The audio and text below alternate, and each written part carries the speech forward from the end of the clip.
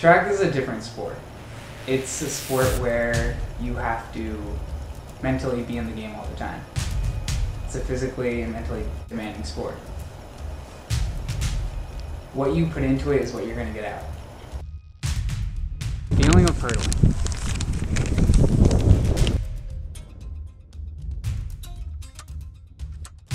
Hurdling is like sprinting, but for kids with like ADHD. So when you hurdle, you have to constantly be doing something, whether it's keeping your form or looking forward to the next hurdle.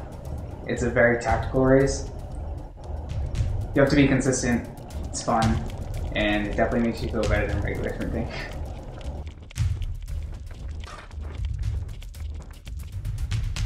You have to be in a constant flux of improvement. You need to be better every single time you race, every single time you practice. And the only way to get better is to have a good attitude.